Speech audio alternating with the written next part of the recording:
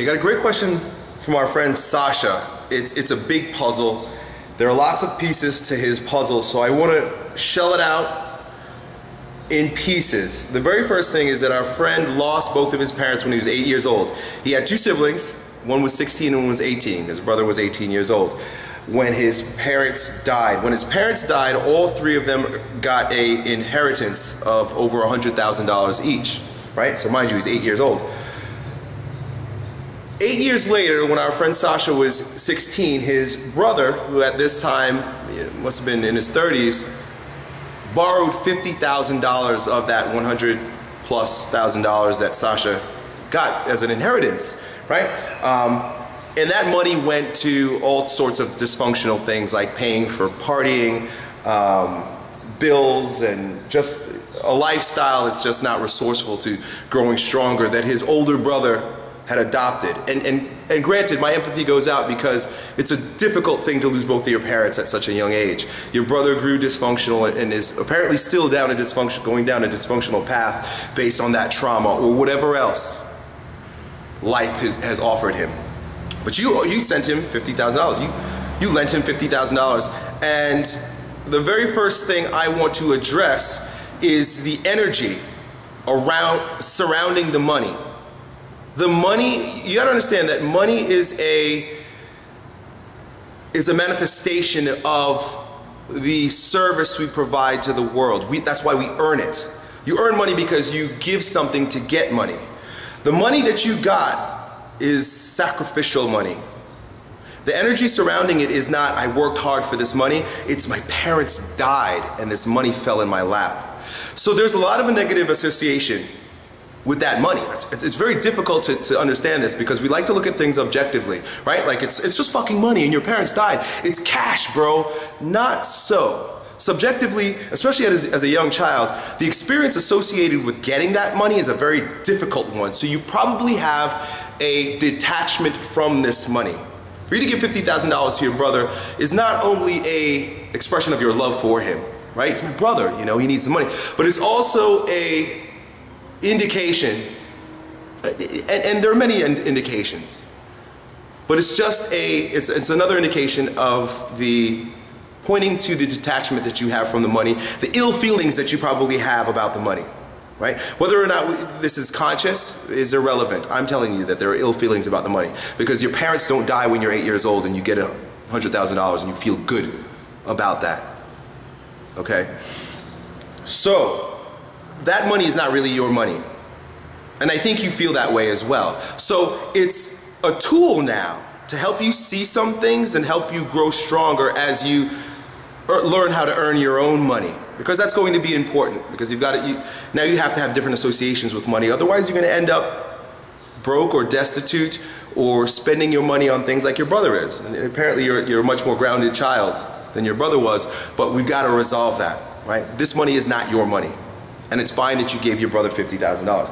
The thing is that his brother now is a victim of what he's calling attention deficit disorder, right? He's got other problems. He's on drugs or whatever the case may be, perhaps. He's got a new job, blah, blah, blah.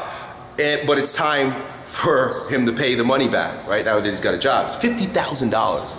And our buddy Sasha doesn't want to disrupt the relationship that he has with his brother, doesn't want to be a burden upon his brother, but he wants his money back, right? So I totally get it.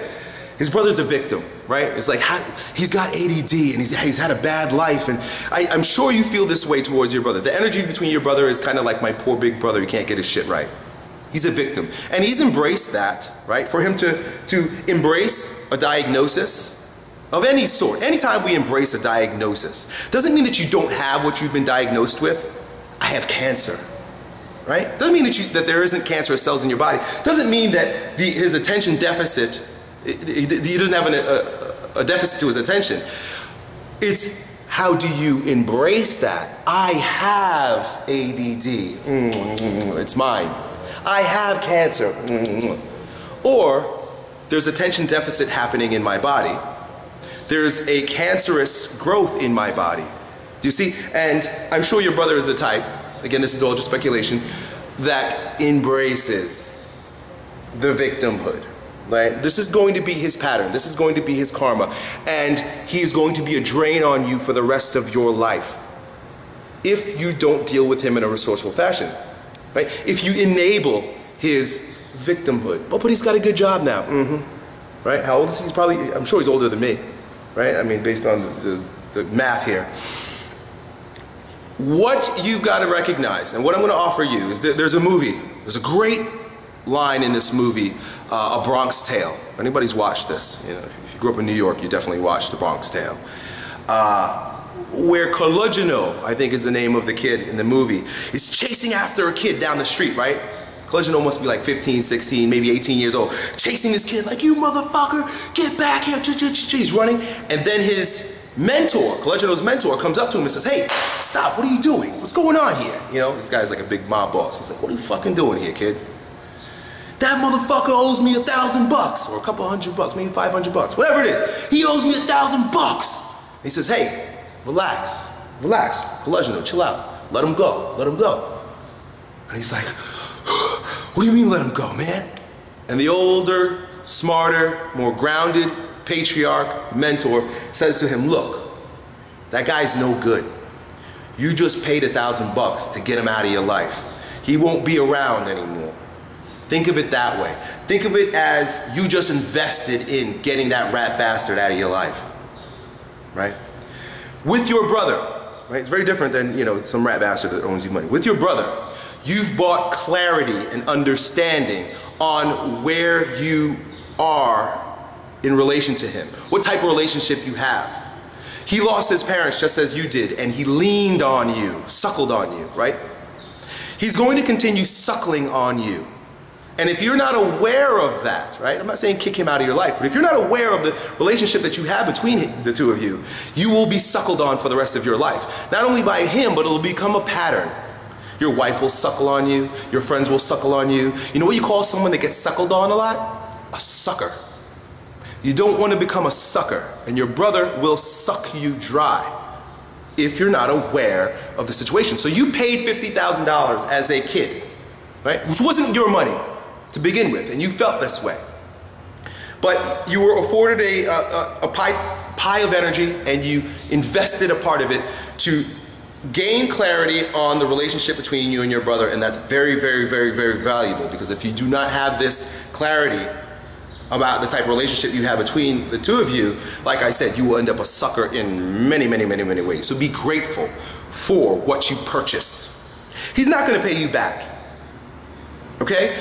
I'm not psychic, but I've got a pretty good grasp on human behavior. Right? He's a victim. He just got a job. He owes you $50,000 from several years ago. You're not getting your money back. You invested that money, just like Collagenot did, in order to gain intel as to the type of relationship that you have with him, right? So that's it, that's done. Now, and he owes you even more money than that, and that's fine. What should you do in this situation? I don't want to affect the relationship with my brother. You have to grow stronger than your brother now. This is what you do next, right? You already understand the associations with the money. You already understand your relationship with your brother. Let it both go. That money's not yours. Invest it. Get rid of it. When I say invest, even the investments need to be flittered away. That's not your money. That's blood money. Okay? This is just what I'm feeling about it. And I could be wrong. But I'm offering you this. That's blood money. Get rid of it the best way you can, just like you did in order to get rid of the suckling from your brother. Now, clean slate. This is what you need, motherfucker. You need a clean slate to start all over again. And this is great. You don't have blood money in your pockets, and you have a perspective. You've gained a perspective on your relationship with your brother. Grow stronger now. What is Elliot Hulse's message always? Grow stronger, and through your strength, through the energetic charge of your positive energy, you will inspire him perhaps to grow stronger, or someone around him to grow stronger, or someone you've never met yet to grow stronger. It is your job now to take those experiences and any other experiences that you've had in your life. You've got a great story. Your parents died. Great story, right? I might sound objective when I say that, but stick with me for a minute. All of our challenges are also challenges for other people. We go through shit so that we can show other people you can get through shit. So you've been through some shit, embrace that story, use it, it's a tool. Now you're gonna grow stronger. Look, both my parents died at the age of 8. My brother is a drug addict, and look how awesome I am. That is your goal. That's what you do now. You become awesome. Now I don't know what that awesome looks like. You know what that awesome looks like. And I can promise you it's gonna be a long, hard journey of awesomeness. Becoming the strongest version of yourself. And I'm grateful for your pains, and I'm happy for you because you're gonna be a big, strong, superstar badass. And you're going to then, in your parents' name, inspire others, perhaps including your brother, to become stronger versions of themselves. That's your mission. Once we've cut ties with the negative energy in our lives, which is a process in and of itself, because we all come in here innocent, and the world rapes us. Once you've cut ties with the negative energy, your only objective as a human being living in this day and age, in the culture that we live in, is to become a stronger version of yourself and inspire others. This is how the human race evolves. You've been offered environmental pressures, if you study Darwin. Environmental pressures create what? Sparks of evolution. You're going to evolve in a way that is unique and that can serve a purpose in multiple ways. If you have the right perspective, if you're thinking about this properly, you're telling yourself the right stories. So that's it, my friend. I appreciate you sending this question, and I'm looking forward to hearing more about your journey of growing stronger and how you support others as you develop. Talk to you next time.